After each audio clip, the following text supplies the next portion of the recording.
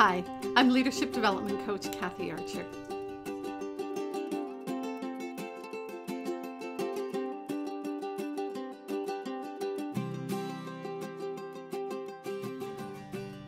This month I'm talking to you about some of the core principles that I use in my training and my teaching and my coaching. Last week we talked about leading your way, figuring out who you are as an individual and as a person, and really leading that way. One of the other key messages that I really strongly try and share in my work is that you need to lead with your heart. Your heart is that place that knows. Your heart is that place that guides you and gives you direction. Your heart is that place that hears other people and understands where they're at. It's the place of compassion. It's the place of passion. It's the place of knowing. And I think too often we believe in business and in leadership that our heart doesn't belong there, that we need common sense and we need to follow the guidelines and the rules and the structures and the strategic plan and the goals and all the outcomes and the expectations. But what about our heart? What about that place where, we feel emotions and we know that those people that we're working with feel that? That's a really important place to start from. I can think of a ton of examples where I've had to make decisions and it didn't feel good, didn't feel right, it didn't feel authentic, it didn't feel real, and it didn't fit with my heart. And I really struggled with those decisions.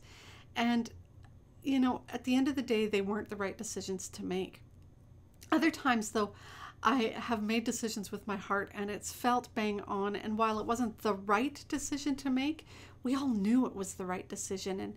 And people were able to rally around my decision and we figured out how to make it happen.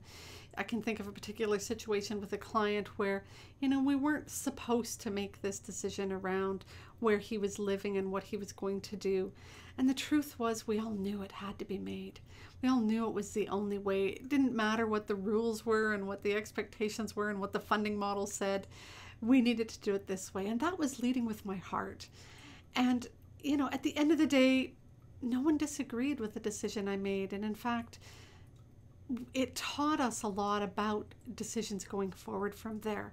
But it took a lot of guts for me. It took a lot of courage for me to make some of those decisions. Your heart is a place that in leadership is often blocked or closed. And what I encourage you to do is slow down enough, connect to that place. I often do work in my training where I make people put their hand on their heart. Try that. Try it now. Place your hand on your heart and, just feel into that place of why you're doing this work. What brings you here? What directs you and what leads you and what guides you? And come back to this place often. Leading with your heart will make you stronger and it will give you the courage and the confidence to go into those really tough places. Try it more often.